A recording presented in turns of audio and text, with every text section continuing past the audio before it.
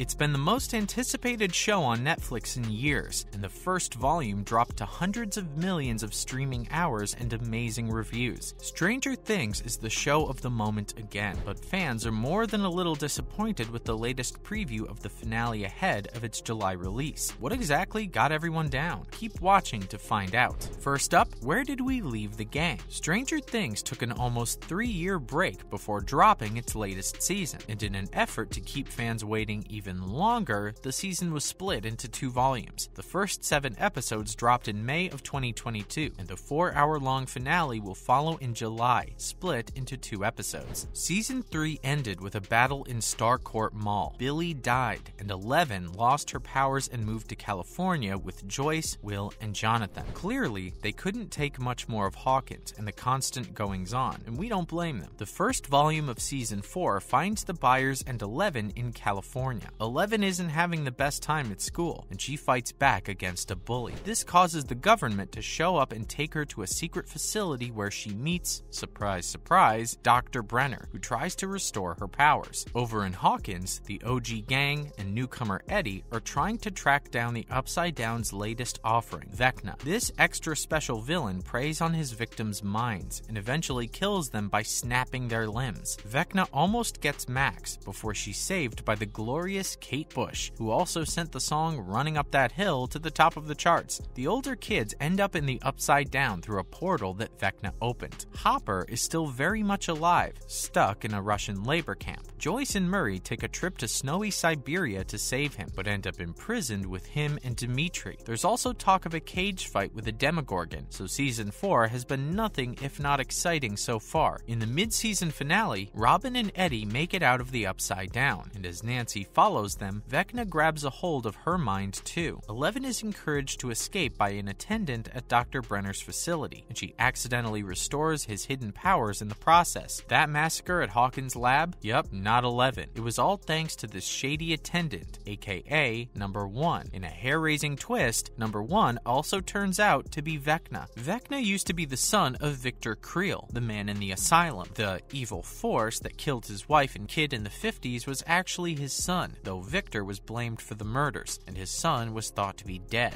Why did people think that? It's because a doctor kindly took him in and tattooed Number 1 onto him, and it was none other than Dr. Brenner. Eleven gets her powers and her iconic buzz cut back too. This might be the most we get. It's clear that Part 1 set up plenty of drama and left a lot of loose ends that we need Part 2 to tie up. The 4 hours promised to end Season 4 have a lot of work to do, but fans aren't impressed with the promo pictures we're seeing. As we mentioned in the recap, Part 1 was action-packed and more terrifying than ever. The main gang's futures are hanging in the balance, and this new villain is a more dangerous one than ever before. So it makes sense that any promo content should capture that same edge-of-your-seat energy, and fans pumped up for the finale, though it's not like they need it. The pictures don't show much of the action we're expecting. Instead, there are stills of the characters sitting around for the most part, in a car, on a couch, all kinds of sitting. The pictures don't give off the vibe we're craving for Part 2, and they've got fans worried that the finale may not be as high-powered as expected. Of course, this may just be a ploy to not give away the action, and we know the Duffers better than that. They'd never disappoint us, would they? However, the little preview we got of Part 2 makes up for a lot. Things are not looking good for anyone in the sneak peek, as Robin seems to be trapped in the Upside Down even though she escaped, and we don't know for sure if Eleven got her powers back or not. With the chilling footage and Robin saying things might not work out this time, it's reasonable to expect a tough battle for Hawkins in the upcoming episodes, and of course, the whole thing was set to Running Up That Hill. But it's not all bad news. No matter what the pictures say, the Duffer Brothers and Netflix have us excited anyway. The creators are slowly dropping details about the finale, and it's going to be a wild ride. Matt Duffer actually said that the finale of Season 4 has more FX shots than all of Season 3. To put that into context, Season 3 had the Mind Flayer, characters melting to become one with it, and of course, the huge battle at the mall. According to Matt's brother Ross, there's about an hour of straight action in the finale that pushes the boundaries of any sequence in TV history. They went on to say it's all tension and dread, and the most complicated thing they've ever tried to do. Those are big words for a pair that made all of Stranger Things, and we can't wait to see just what they mean. It's also also hinted that the gang will definitely come up with a plan to overcome Vecna, but there's no guarantee that it'll work. Now, in other related news, the Duffers have regrets. The Duffer brothers may have created the storyline for all of Stranger Things years ago when they pitched it to Netflix, but that doesn't mean they think every decision they made was the right one. In the first episode of Season 4, we were introduced to Chrissy Cunningham, a popular high school student who's dealing with creepy visions and psychological distress. To help her deal with this, she attends counseling sessions at school, but also tries to buy drugs off Eddie Munson, the leader of the Hellfire Club. Soon enough, Vecna possesses her